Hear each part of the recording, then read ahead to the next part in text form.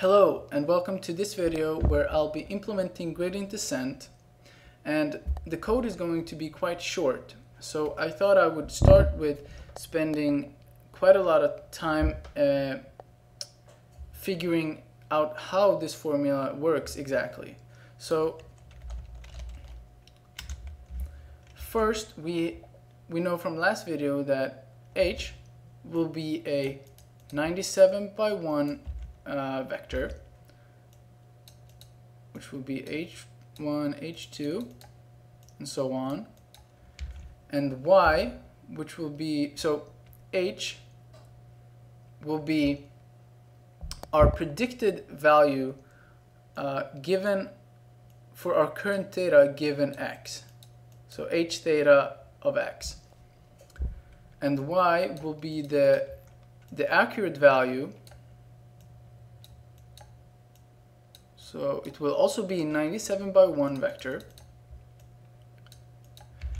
And then we also have x, which will be x feature 0, which will be a vector, and x feature 1, which will also be a vector. And so this can be written as x feature 0, training example 1, and then x feature 0, training example 2,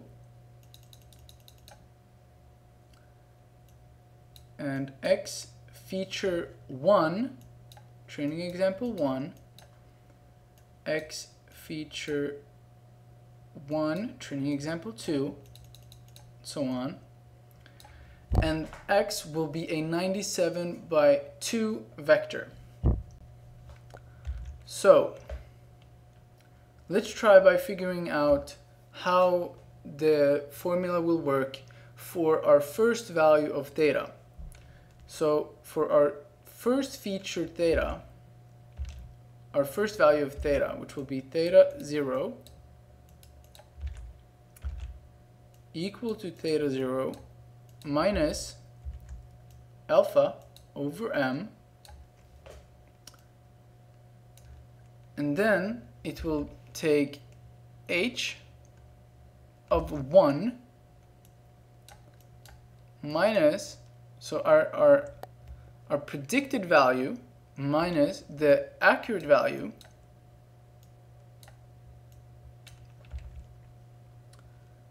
and then it will take that times x feature 0, because we have theta 0. So we will have x feature 0, training example 1,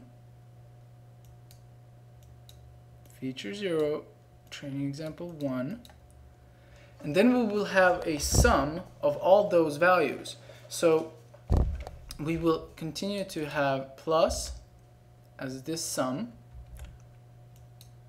h2 minus y2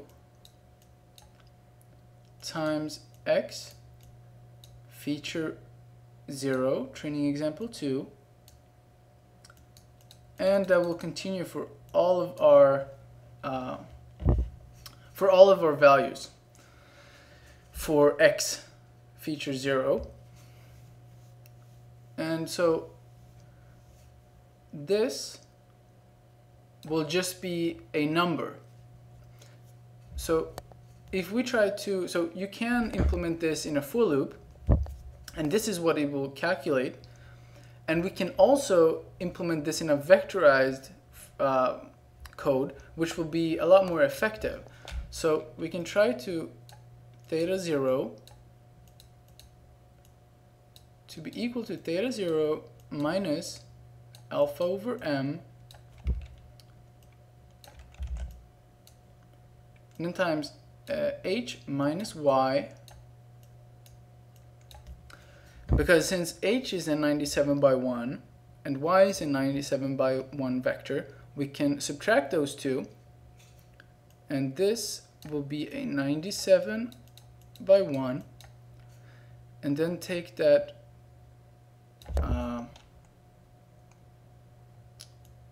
so matrix multiplication x feature 0, which will be a 97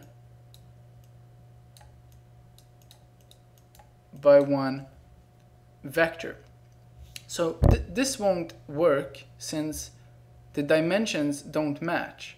So what we have to do in this case, since we want this to be just a number, similarly to how this sum will be just a number, so what we have to do is take h minus y transpose.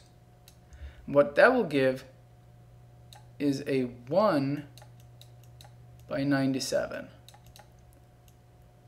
So when we multiply these two will cancel, and all that's left is a 1 by 1. So just a number. So now let's try to figure out how we can do this. Instead of iterating over all of our features, let's try to make a even better vectorized code that calculates all theta features instantly. So theta 0, theta 1, etc. So how we can do that is by calculating theta as theta minus alpha over m, and then similarly take h minus y transpose, and then times x. So what this gives, this will be a 1 by 97, and x will be a 97 by 2. So this will be a 1 by 2 vector. So that will be theta 0, comma, theta 1. And now we're almost finished. We just have to do one more thing, which will be to change the theta dimensions, since it's initialized as a 2 by 1 vector. So what we have is a 1 by 2 vector. So we need to make this into a 2 by 1 vector. And how we can do that is by simply taking this transpose. And that will give us a 2 by 1. So this will be a 2 by 1. And this will be a 2 by 1, which means that we can subtract them. So this is the formula that we've come up with right there. So let's go to our gradient descent, and let's take h minus y. Actually, first we need to calculate h, which is x times theta, as we saw in the last video, and then we will take that h minus y, and so theta will be equal to theta minus alpha over m times h minus y transpose, to make it a 1 by 97 times x. So that will give us a 1 by 2 vector, and the only thing we need to change now is to make this a 2 by 1, so that we can subtract theta minus this. And that should be our code. And so you might be wondering, I thought that this would be a vectorized code. So what this for loop, and this for loop will be how many iterations gradient descent will run. So how many times will theta be updated to hopefully converge to the global minimum? So let's try to run this now and see if we get correct values. And so our gradient descent function seems to find the same as the expected theta values, which means that we have implemented gradient descent correctly. So Thank you for watching this video, and I hope you have a great day.